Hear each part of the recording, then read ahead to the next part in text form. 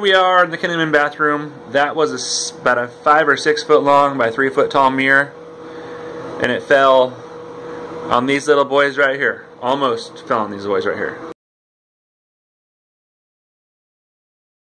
This is Nolan, and he saved Aiden.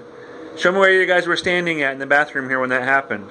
Well, Aiden was right here. Mm-hmm. And I was right. Wait, no, you were right here, and you were getting. You were about to comb your hair, right? And I was right here walking out, and then it started cracking, and then when it went down, and then out and then he went a little this way, and I was like right here. Uh-huh. And I didn't look, I was just looking this way. And it cracked, and then I went down, and then I looked at Aiden, and I pulled him right. Show me how you pulled him. Grab him and pull him like you did. Like that. Like that. Oh, right into the wall. Body slamming. And then after when I did that, I ran right back to like that. Uh-huh.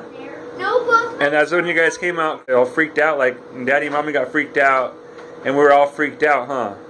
Yeah. There was all glass all around there. Like I know the whole floor was covered with glass in here, huh? Yeah. Yeah. That's pretty scary, huh? Yeah. Show your medal you got tonight. It's a bravery medal from Daddy to you.